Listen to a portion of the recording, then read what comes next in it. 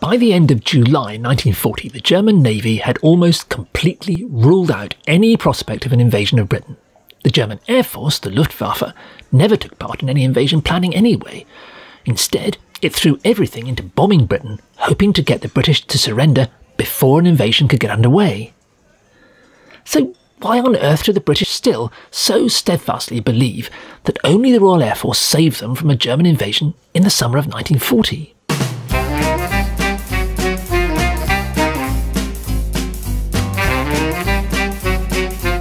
Hello, good to see you at the History Café.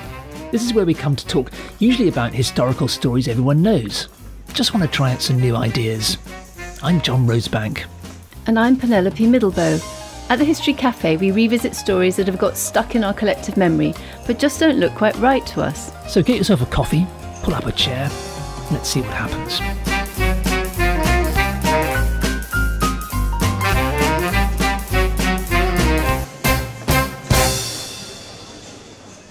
Early in 1940, as the Nazi armies drove mercilessly west across Europe, the British were understandably gripped by fear of invasion. Up and down the country, road signs, village, street and railway signs were ripped up and possible landing fields cut with trenches. Newly formed invasion committees solemnly listed wheelbarrows, hot water bottles and anything else they imagined might come in handy to fight the invader. Fireworks were handed in and kites put away in the loft. Private armies began to appear. When in early May 1940 some MPs had called for everyone to be given guns, the government hurriedly created the Local Defence Volunteers, or LDVs. Quickly the joke was that it meant look, duck, vanish, or last desperate venture. Once he was Prime Minister, Churchill renamed the LDV the Home Guard. Within a week of their launch, 250,000 Home Guardsmen had lined up in church halls, practising with broomsticks because no guns were yet available. 70,000 rifles were quickly found for them, along with 20,000 firearms handed in by the public, to which were added, among others, some rifles from the 1850s Indian Mutiny, discovered inexplicably in Manchester Zoo, and 4 dozen rusty First World War Lee Enfields from the props department of a West End theatre. In early June 1940, those lucky enough to have rifles were even issued with 3 or 4 cartridges each. The 6'4" General Sir Edmund Tiny Ironside, the new Chief of Home Defence, reassuringly told his men that these cartridges could kill a leopard at 200 yards. A leopard? A leopard? The hit British sitcom Dad's Army has turned the Home Guard into a popular image of British bumbling stoicism in the face of the invader. Historian David Clarke has shown that the reality was in fact younger and eventually much more efficiently armed and trained. But after all the laughs, Dad's Army perpetuated for another generation of Brits the absolute conviction that the fictional Captain Mannering and his hilarious crew were facing the real threat of a German invasion. Women weren't allowed to join the Home Guard until 1943, but they formed their own illegal bands, including one in Surrey that called itself the Amazon Defence Corps.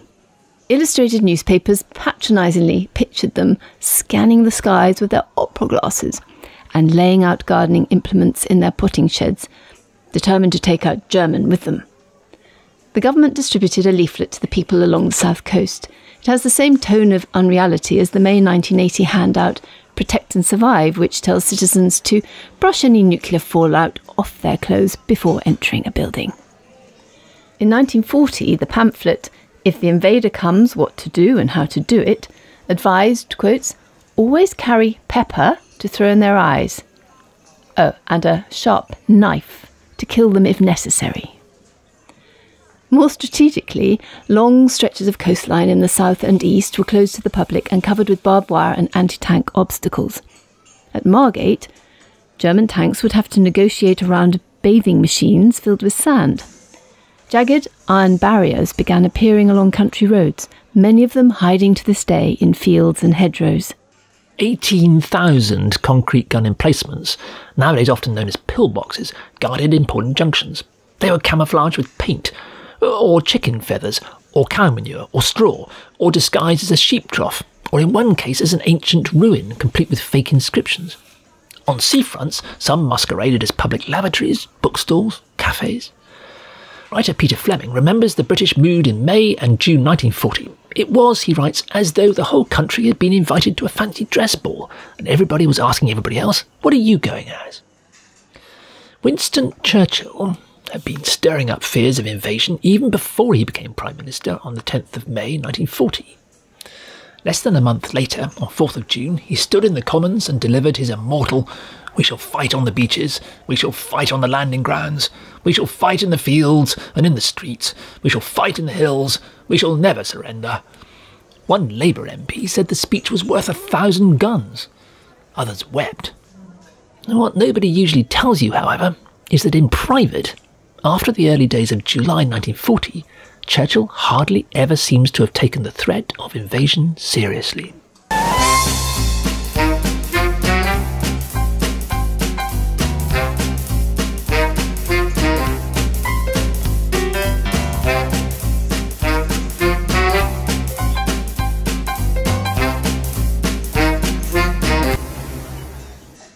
In May 1940, as France fell, the British Prime Minister Winston Churchill seemed as convinced as anybody else that Britain would be next.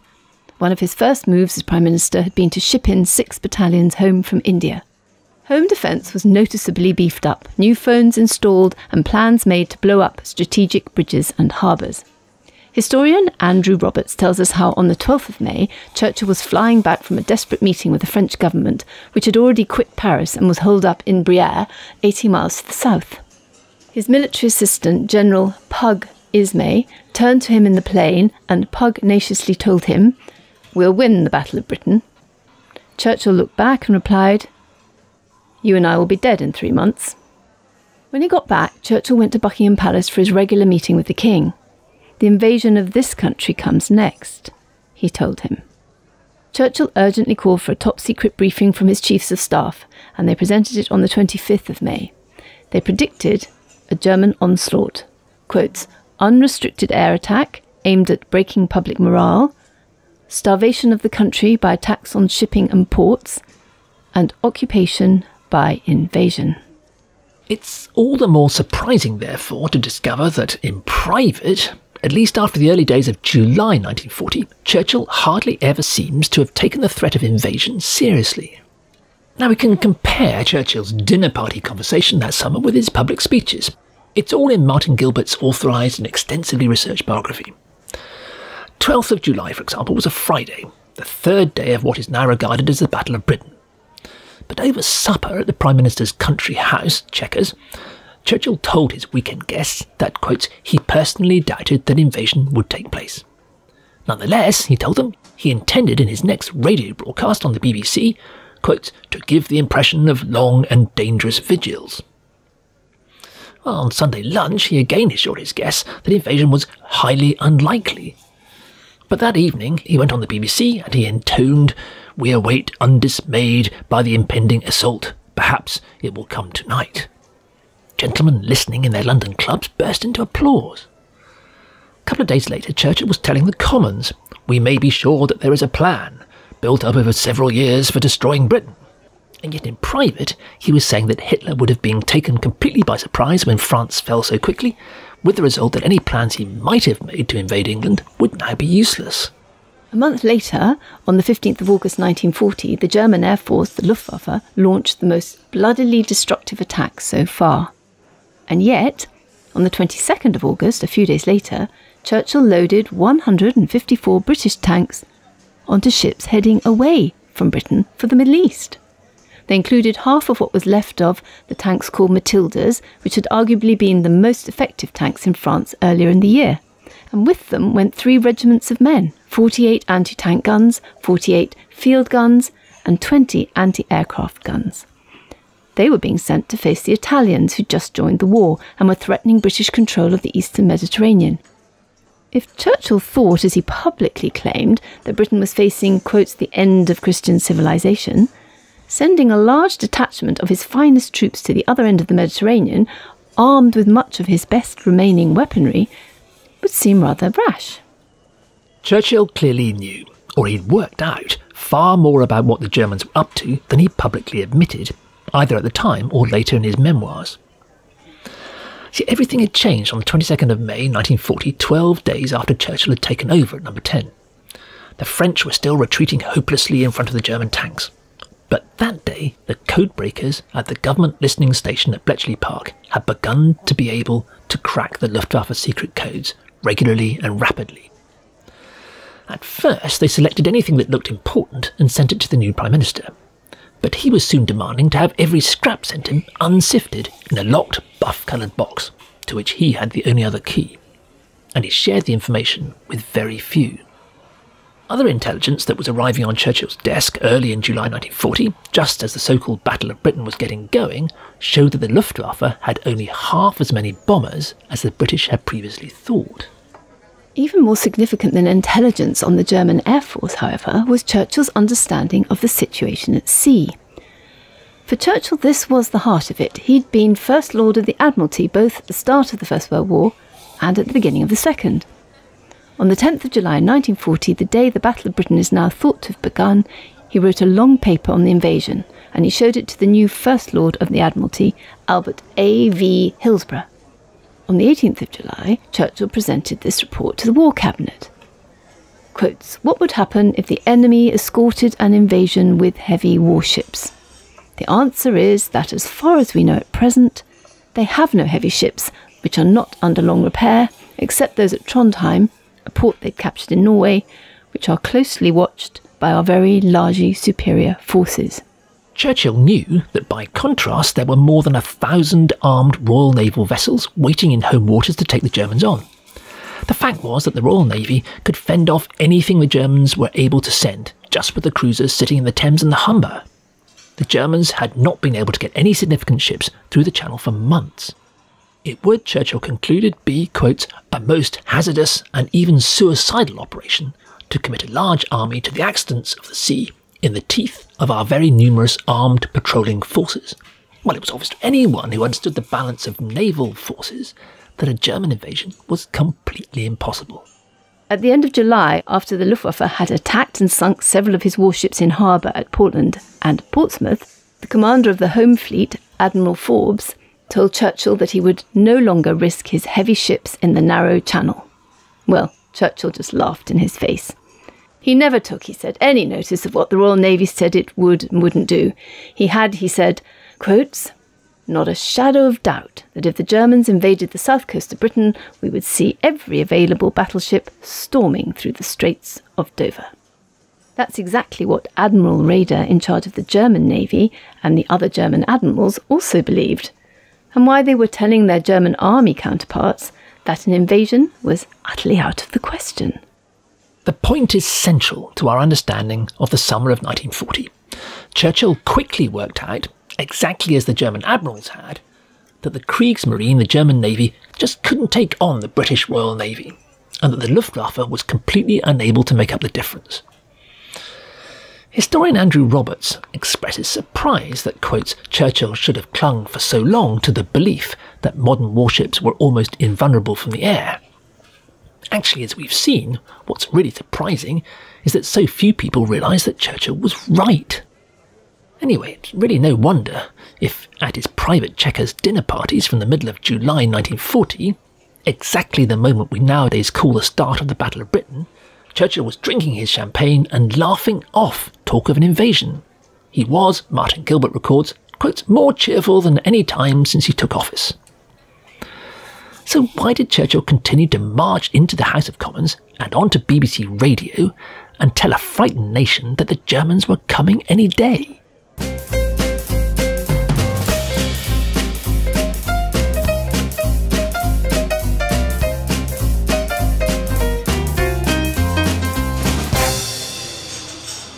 Why did Churchill go on saying publicly that a German invasion was on its way, when he privately didn't believe it?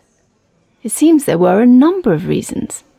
Over supper at Chequers on the 12th of July 1940, a couple of days into the Battle of Britain, Churchill told Generals Auchinleck and Paget that, quotes, "the great invasion scare is serving a most useful purpose.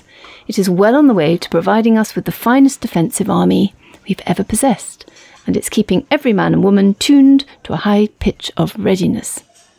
Churchill certainly claimed to believe that, galvanised by the threat of Nazi invaders, the British Army would be ready by the autumn of 1940 not just to defend Britain, but more importantly, to go on the offensive.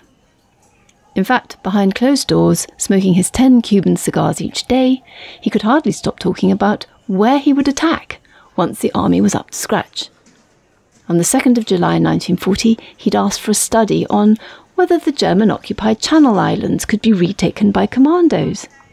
Over dinner on the 9th of August, he wanted to discuss an autumn invasion through the Netherlands into the German industrial area along the Ruhr Valley. That was besides other attacks he had in mind on the French Cherbourg Peninsula and targets in Italy.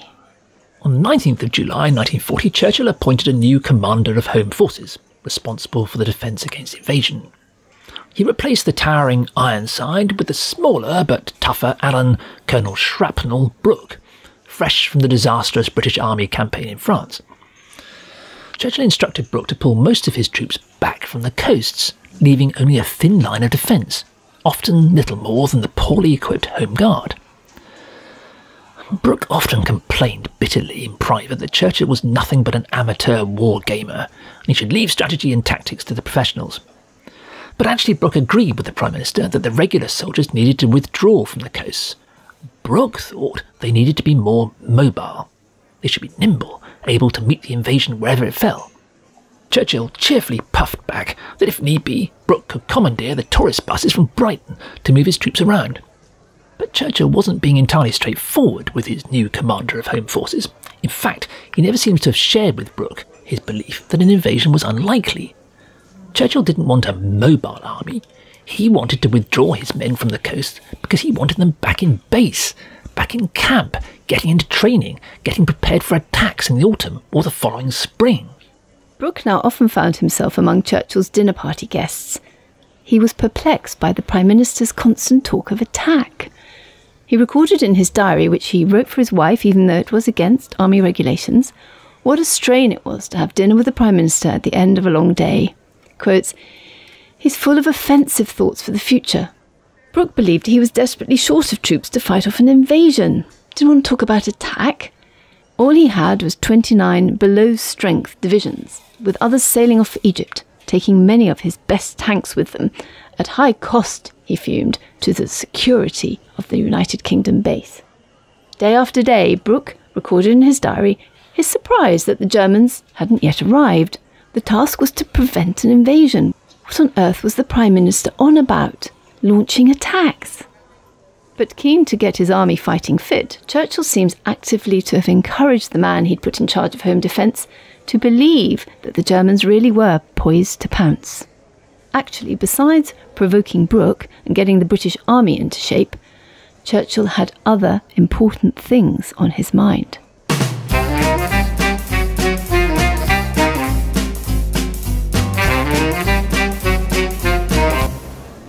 Churchill seems privately to have been pretty sure the Germans were not about to invade in the summer of 1940. But publicly, he went on announcing that he expected an invasion at any moment. And partly it seems to have been a ploy to lick the British Army into shape, but there was a much more important reason than that. Historian Martin Gilbert writes that Churchill's ultimate aim in these weeks was to secure American backing against the Germans. Just as in the opening years of the First World War, the Americans had been staying carefully neutral. There was profit to be made from both sides. As we shall see another time at History Café, the Americans had plenty of investments in Nazi Germany. But Churchill could see that Britain had neither the manpower nor the resources to defeat the Nazis on her own. They needed American support.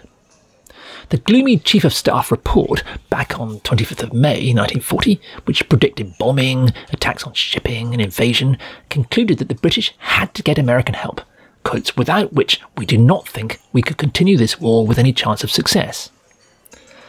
The British at least needed American cash and weapons. Ideally, Churchill, who remember himself had an American mother, aimed to bring the Americans into the war on the British side. Ever since his first days as Prime Minister, Churchill had been talking on the telephone and by telegram to the American President, Franklin D. Roosevelt. He pleaded for economic and military help.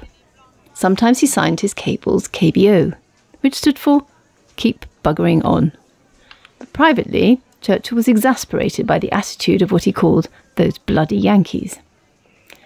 However sympathetic FDR might have been as an individual, he was in a tricky position. 1940 was election year, and he hoped to be the first man to be allowed to stand for president for a third term. But there was hardly a soul in the States who wanted to get involved in Europe's war. An opinion poll showed only 7% in favour. Well, with the scale of American investments in Germany, not surprising. FDR was also reading pessimistic reports from the US ambassador in London.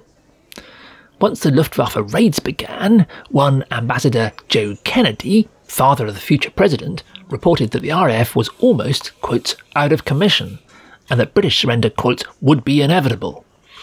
Kennedy strongly recommended the Americans keep out of it.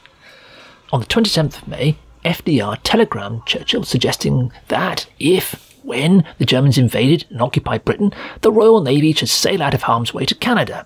The British King should take up residence in Bermuda. Canada was a bit too close for American anti-royal sensibilities. Churchill looked up from the telegram, called for a weak whisky and soda, and decided not to reply. Churchill knew he had to win the Americans over. On the 21st of June, he asked his chief military assistant, Pug Ismay, for a list of all the military supplies the Americans had so far sent. Ismay's reply was nil. Churchill had spent plenty of time in the States and was convinced that persuasion, propaganda, would have no effect. What was needed was some kind of military breakthrough, a success, to prove men like Joe Kennedy, the ambassador, wrong. Americans wanted to be on the winning side. That was in fact the real reason for launching the attack on the French fleet at Mers el-Kabir at the end of June. We talked about it last time at the History Café. The British Chiefs of Staff had certainly been anxious about what would happen if French ships fell into German hands, but they'd have been willing to see them disabled and disarmed, which the Germans had agreed to do. And in fact so had the French, although as historian Andrew Roberts points out, a mix-up over intercepted messages meant that the British didn't find that out until too late. More important for us here, Churchill pushed through the decision to attack and sink the French fleet.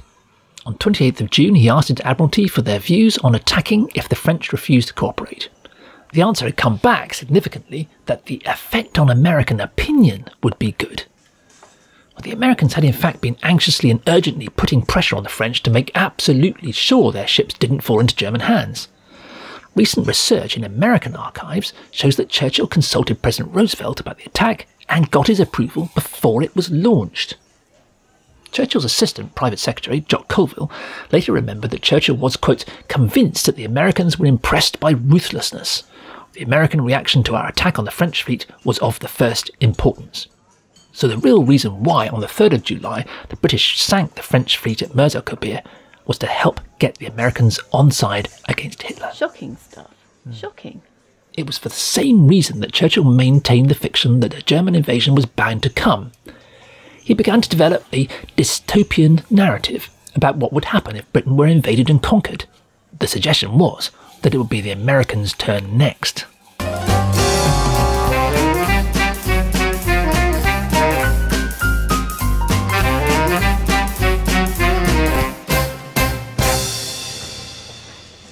Churchill needed some kind of military success to win the reluctant Americans over.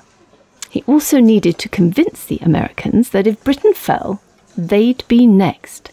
His continued insistence that a German invasion was imminent, held back only by British victories in the air, was the perfect combination. On the 18th of June, Churchill had intoned on BBC Radio, quote, if we fail, the whole world, including the United States, will sink into the abyss of a new dark age. On 17th of July, he had lunch with Edgar Maurer, a Pulitzer Prize-winning journalist from the Chicago Daily News. I myself shall never make peace with the Germans, he said. That's not at all what I am here for. But if the Germans succeeded in taking Britain, and some puppet ruler were to hand over the Royal Navy to German control, the United States Navy would then face the combined force of German, Italian and British fleets, and what was left of the French, massed, said Churchill, in one armada. Churchill left the journalist in no doubt. Make no mistake, if he got us down, he would go for you at once. Of course it was absolute nonsense and Churchill knew it, but it was an image he would keep coming back to. By the time Churchill met Maurer, some American weapons had begun to arrive, 200,000 old First World War rifles. Most were given to the Home Guard, so that they could hand their more modern British Army issue weapons back to the regulars and put their broomsticks back under the stairs. On the 30th of July 1940, Churchill fired off a telegram to FDR, urgently demanding much more. 10 days later, as Luftwaffe attacks over the Channel escalated, the Americans finally agreed. If the British sent over skeleton crews, they could pick up 50 antique mothballed American destroyers from the last war. Churchill quickly dispatched another telegram thanking the president, but adding, "We have 1,000,000 men waiting for rifles."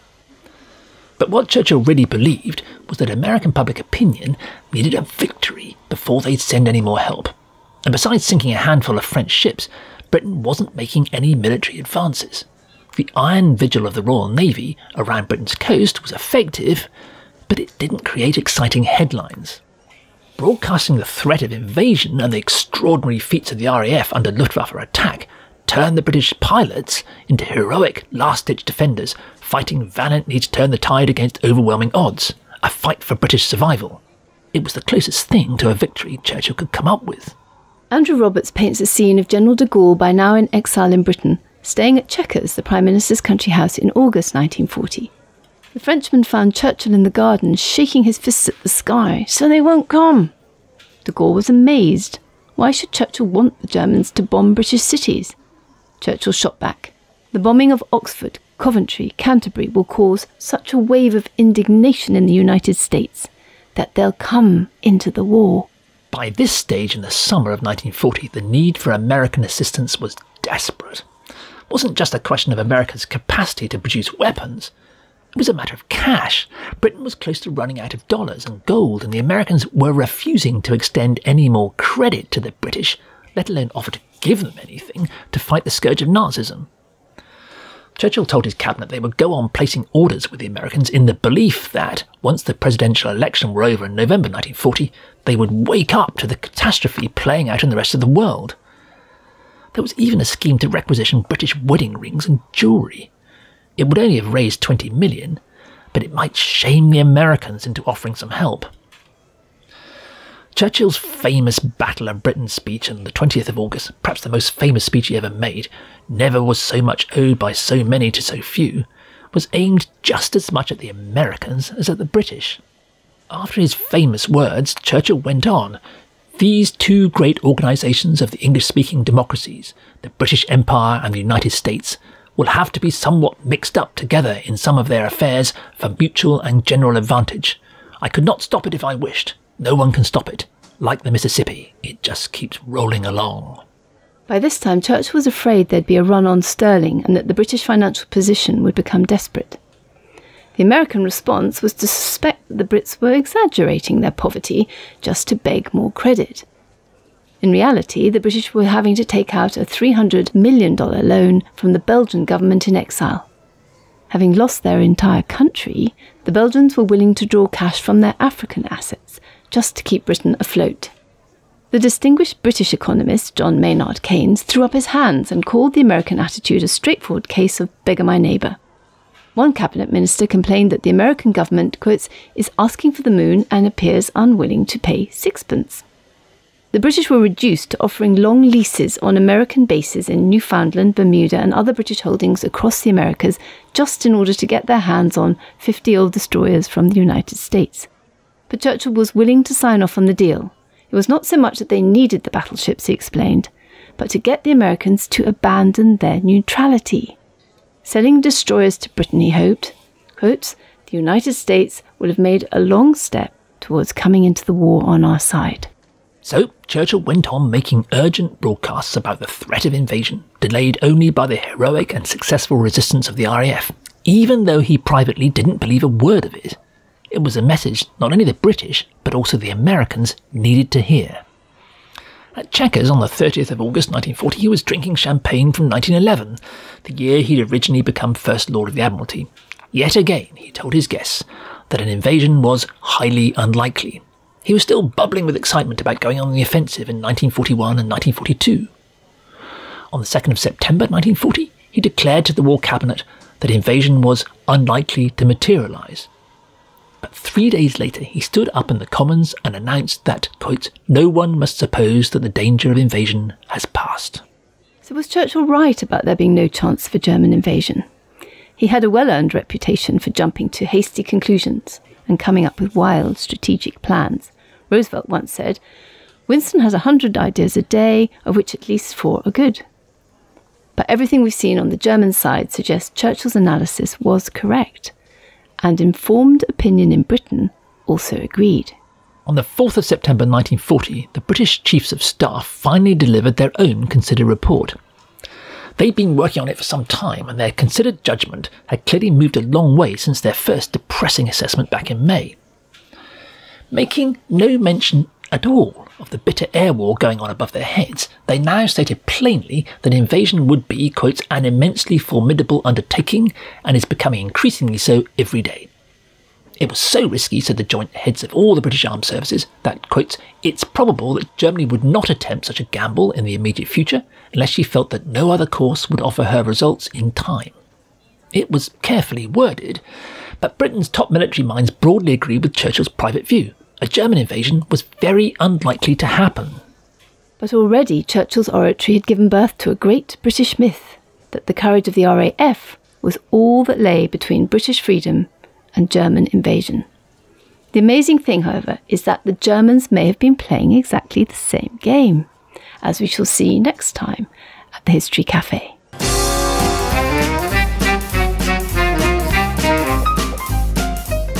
For more on this story and others at our History Café, go to historycafe.org. There you'll find information about us and also about further reading you can do. It's also a way to ask us any questions you might have.